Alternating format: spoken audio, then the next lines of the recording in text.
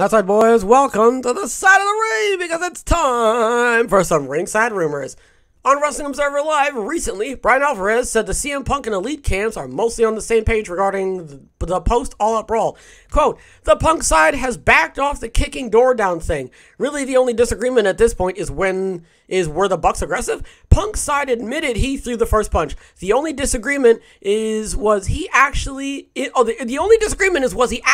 fear for his safety, or did he just start punching? I think it's a little bit of both. And also, no shit he's backing down on it because that fucking idiot knows that he's wrong.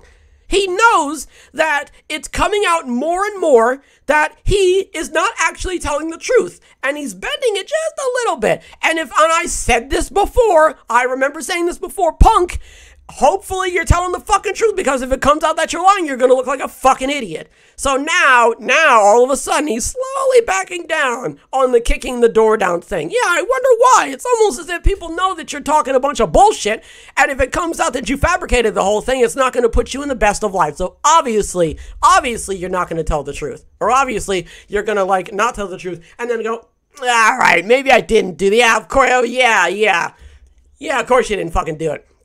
Was he actually in fear for his safety, or did he just start punching? Both. Absolutely both. He assumed that they were going to come in there. He probably ruminated, right? He's probably in there off adrenaline. He's probably tired. He's probably he's in a mood. And he probably hears them coming or something, and they open the door and he just thinks, oh, that's it. Here we go. And he just starts punching. So I think it was a bit of both. Discussing Wade Keller of PW Torch's claim that everything is pointing in the direction of AEW buying out Punk contract, Alvarez stated, quote, I don't expect to see CM Punk in AEW again. Well, I don't know. Nobody expects to see him in AEW again. I listen to me. I said this weeks ago. If Punk gets fired from AEW, that's it. That is the end of CM Punk. That's the end of him. You're never going to see him again in a wrestling ring for the rest of your fucking life. That's the end of it. Because he burnt the bridge with WWE, and then he fucked it up with AEW. Now the only places left he's got to go is Impact, NJPW, and Ring of Honor. And I highly fucking doubt that all three of those guys, especially after the bullshit he stirred up, I highly fucking doubt they're going to take him. I highly doubt it. If he gets fired, that's it. That is it. We are not going to see CM Punk again for this foreseeable future, like ever again. He may crop up in a couple announcer roles, or he might, be here and there and everywhere. But, bruh, after this, man, no. That's it for him. And you know what? Good fucking riddance, man. Because if this is how you're going to fucking conduct yourself in a professional setting, if this is how you are going to act as an adult, then I'm not putting you on my roster. I'm not booking you for any matches. I'm not asking you to come out to this indie show, because you're just going to turn into a dickhead. And it's not even, oh, is he going to? No, it's when. When is Punk going to show his true colors and show everybody how much of a shithead he is? Next, Roman Reigns wrestled AJ Styles on his house show appearance in Vancouver last weekend, and there's speculation from WrestlingNews.co and others that means Styles could be in line for a feud with the undisputed WWE Universal Champion soon. So, I kind of assume that, because here's the deal about house shows. You know how comedians will go to, really, small dive bars, or they'll go to, some, laugh building, yeah, like small comedy shows, small comedy buildings and stuff like that. I want to call it a comedy shop, but that doesn't make any sense. So, what they're doing, right, is they're trying out their material to a smaller audience, and they're seeing how the smaller audience reacts to the material that they're using. And if the smaller audience if they get a laugh out of the smaller audience, they go, great. And then they take it to another show, and then they tell the same joke again. And if it gets less laughs, maybe they tweak the whatchamahoots a bit. Maybe they don't even say the entire joke verbatim. Maybe they say it in a different way. They add a few different inflections to some of the words, and maybe they move around the stage this time. All of this, right, the house shows and who's wrestling and why they're wrestling, it's all an experiment. That's what I've noticed that these house shows are. It's all an experiment. Are these guys cheering for this person? Okay, let's put them on the main roster. Are they booing for this person? Yes. Do we want them reason to boo. Yes, okay, good. So put them at this roster. All right, let's team this person up with this person. How did they do in the ring? They did pretty well. How did the crowd receive them? Pretty well. All right, they're officially a tag team. Like, that's pretty much how it's going. If you remember, I think it was like last episode or a couple episodes ago, where Ronda Rousey and Shayna Baszler were teaming up, and they were at a couple of house shows. Like, they're doing, they're essentially like dipping their toes in and going, okay, how's that? Is that good? All right, that's good. All right, good. So they're, I'm not really surprised that this is what they're doing. Which, if anything, if you saw last night's Raw, which was really good, by the way, they are putting AJ in a storyline, which I don't want to assume that this means that he's going to be, I don't want to assume that, like, this is the stepping stone to go to the feud with Roman Reigns, but if that was the case, it makes a lot of sense. It makes sense to put AJ on TV, get him in a storyline, so that way when he does end up feuding with Roman, it isn't like this out-of-the-blue scenario type deal, you know what I mean? Oh my goodness, you know what I mean? Next, as he did with Malachi Black, Wrestling Observer Radio's Dave Meltzer said Buddy Matthews obviously wants to go back to WWE, but has a lot of time left on his AEW contract. Well, according to Tony Khan, that means jack shit, okay? That doesn't mean a goddamn thing. Tony Khan is keeping you right where the fuck he wants you. And I talked about this in the Turnbuckle, in the last episode of the Turnbuckle, and I said that that's not good. I said that that is probably not going to bode well for Tony Khan in the future if he's sitting here holding his fucking wrestlers hostage like fucking, like Vince McMahon used to do when he didn't want his talent going over to WCW or any other wrestling promotion, and especially when AEW was around. I don't think this is good. Tony Khan already has a bloated roster as it is, so I really think that this is not, this isn't good on his part. I really think that holding them hostage, I mean, okay, he's not only holding them hostage, they have a consensual contract, right? It's not as if he's just a surprise, not here for forever, you bitch, I've gotcha. Like, that's not the case. They already signed like a multi-year contract, which makes sense, but it's just the fact that from the sounds of it, it sounds like Tony Khan is like, no one's, like he fucking threw a goddamn pipe in front of the doors and no one's leaving. He's like, all right, Tony, let's relax. Let's calm it down a little bit. All right, geez Louise, So, yeah, man. I mean, there's really not much else I can say after that because Buddy Matthews can't really go anywhere and neither can, Malachi Black. So I guess we have to wait and see what happens.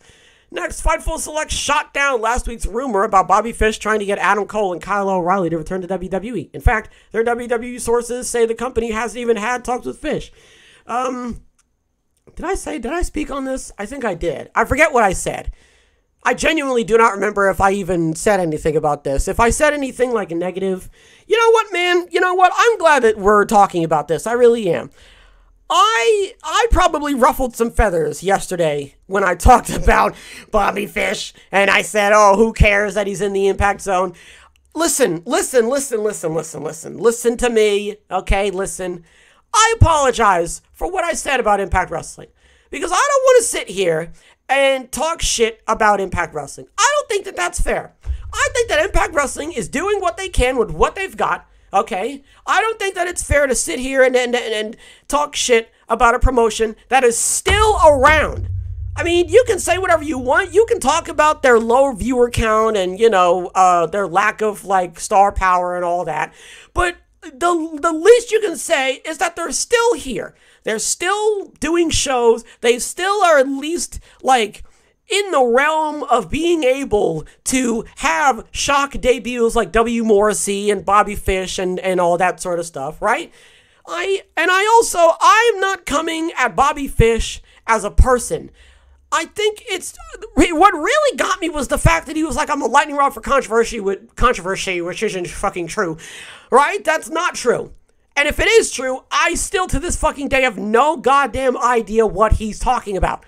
I assumed, now I just want to go ahead and say, I will never come out and say, this is what I think, and therefore I think it's the truth, right? I will always say, oh, I assume this and I assume that, and I will happily, do you understand what I'm saying to you? I will happily be wrong. Happily. I want to be wrong. That's the point. That's the whole point of this entire thing. I don't want to be right. That's why I say, oh, I assume, or this sounds like this is what's happening. But if I'm wrong, good. Tell me why I'm wrong. And tell me why. Well, anyway, I didn't even start that properly.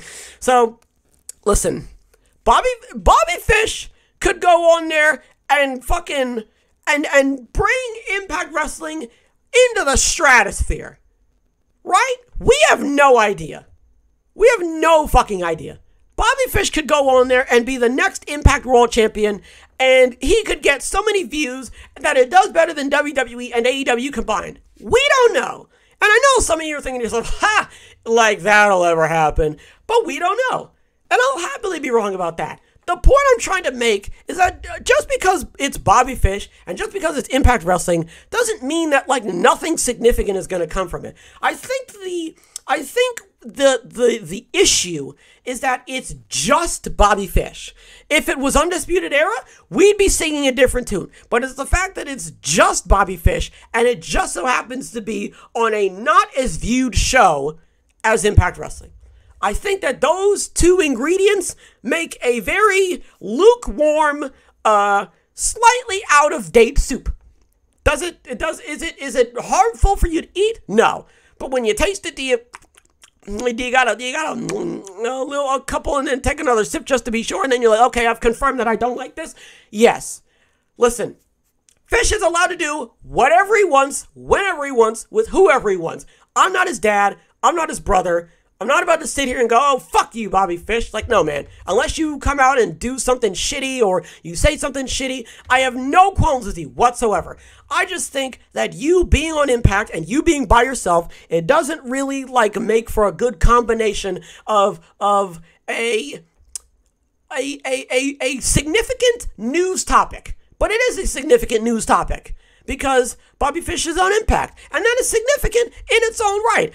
My argument is I just feel as though if you look at the fucking picture of him on the turnbuckle and he's got that smug look on his face like, yeah, okay, are you all paying, do I have your attention now? No, you don't. No, you don't. All right. Finally, speaking of Fish, per PW Insider, he hasn't signed with Impact yet, but did film segments backstage in addition to his debut at Victory Road and is scheduled for Bound for Glory next month. So I asked about this yesterday. If he didn't sign, then why is he there? If Saraya fucking does that, I'm going to lose my mind. Why did you come here then? Why did you come here? If you're not even signed, then that means that that means that you could literally just leave. You could just never show up again if you really wanted to. Okay, he filmed segments backstage. So I guess that means that I don't know. I honestly have no idea. My first thought is, all right, he's going to try and form a stable of some kind. But I hope he doesn't. I think Bobby Fish really needs to fucking cement himself as a single star, a singles competitor, and he needs to break off from that whole thought process of, oh, he needs the Undisputed Era. He needs a tag team. He needs Red Dragon. He needs Adam Cole. Like, no. Let Bobby Fish build his character up as a solo act, so that way, if he does go with a tag team, it's like, oh shit, Bobby Fish is teaming with this guy. But that's just me, okay? That's just me. What do we talk about? Punk backed off on the kicking down the door thing, obviously.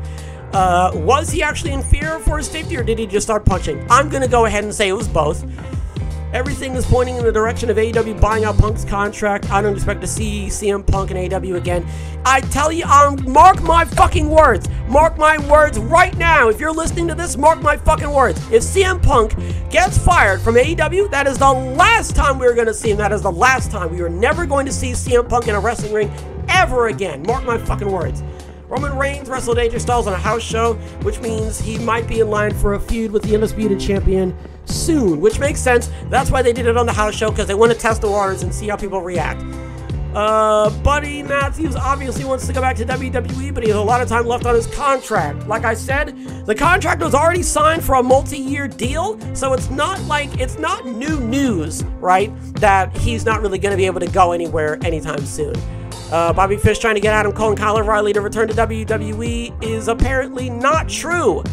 I never assumed it was true. I assumed it was true because I read it and I'm a fucking goldfish between the ears, so whenever I read... But now it's like, well, if I read anything, now I can't assume anything's true, so who do I trust? I don't know what to do. Bobby Fish has apparently, so he's not signed with Impact, but he did film segments backstage. And in addition to his Victory Road and his schedule for Bound for Glory next month. So he's scheduled and he filmed segments. So I'm pretty sure he's signed. He just hasn't really like confirmed it yet, but that sounds like that's the direction that they're going in. Folks, thank you again for stopping by. I hope you guys enjoyed this episode, and I'll definitely catch you guys in the next one.